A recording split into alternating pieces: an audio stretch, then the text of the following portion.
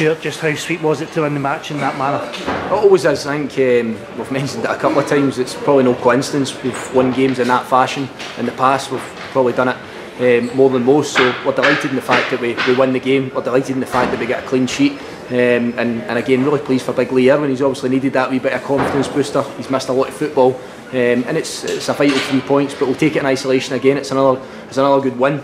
We have to look forward to the next 3 games before the new year.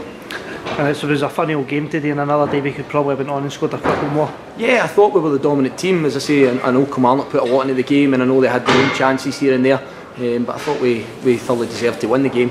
And I thought it was a decent advert for the league again, for the 2 clubs going hammer and tong. Obviously both teams try to win the game, and I think it had a bit of incident, it had a bit of excitement, and fortunately enough we came out on the right side. Just finally, Stuart, obviously coming up as a promoted team, just how important is it for us to go and get back-to-back wins like that? It's massive. It's so difficult to do in this league. Obviously, we've showed that we can be a force at home, and I think that we have to try and continue that. We have to have a belief in ourselves. I think the little question mark that we had at half-time against Hibs was, are we believing in ourselves enough?